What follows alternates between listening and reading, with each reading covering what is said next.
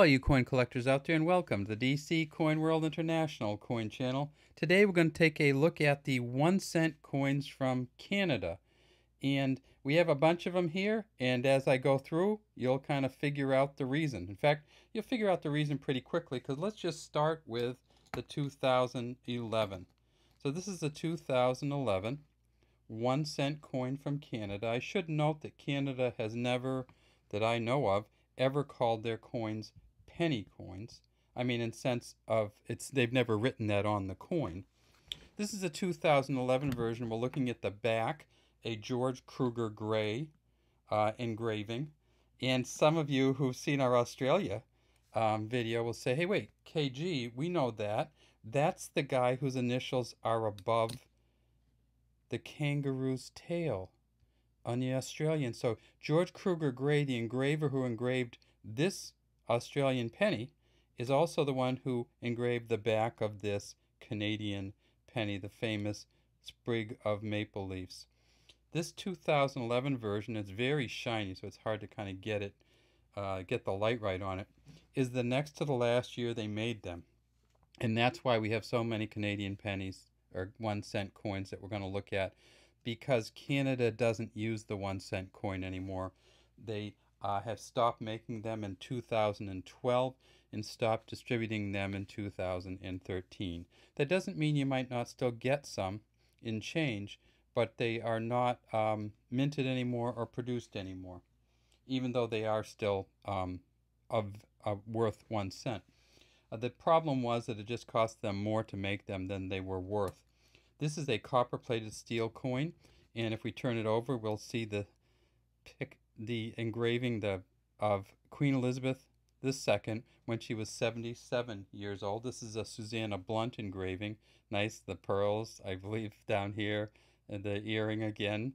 Elizabeth II, DG Regina, by the grace of God, Queen. We have this beaded inner rim, and then we have the Royal Canadian Mint sign down here. Next, we'll go back to a prior portrait, and I wanted to throw this one in because the copper-plated steel of the more modern Canadian coins wasn't there always. This is one of the bronze coins, and this is, again, is Elizabeth II, DG Regina. This is the Arnold Machen portrait of the Queen wearing the Girls of Great Britain and Ireland tiara. Smooth edge, 1 cent, 1976. I should say that these coins are all the same size in terms of diameter and everything, and that is 19.05, and there's a kg there, and millimeters in diameter, and 3.24 in weight. Then as we go back, we find the first of the series of small cents.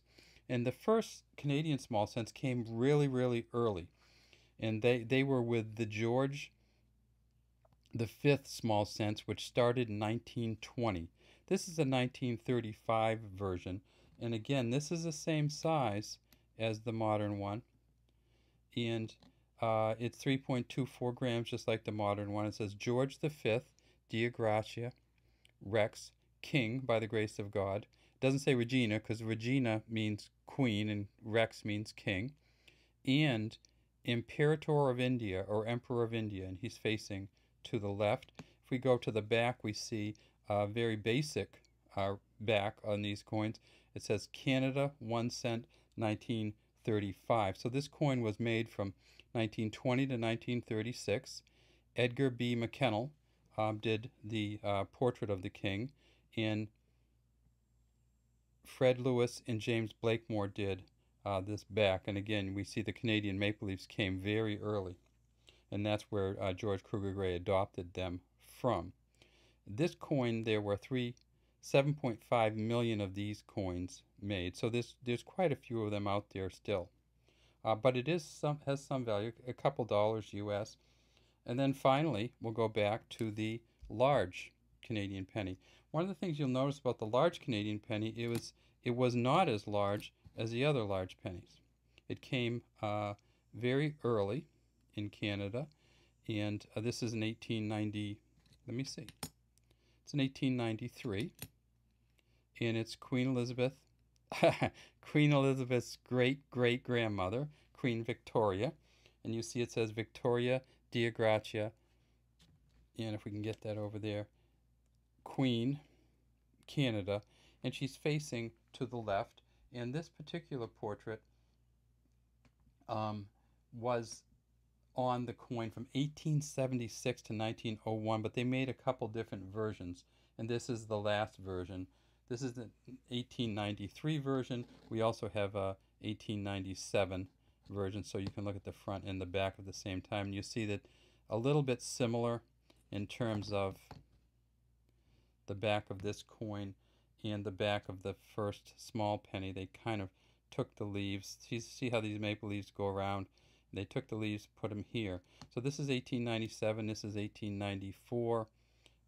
This is Queen Victoria's, I think, fourth portrait. And this one went from 1876 to 1901. In 1893, they made 2 million. In 1897, they made 1.5 million. This coin is a bronze coin, just like the other ones. And when we put them up next to each other, we see this is the modern, more modern one, and it's much, much smaller. All right, that's all we have today from the DC Coin World International Coin Channel. We'd love to have you subscribe to our channel, and if you have any comments, please leave them in the comments section.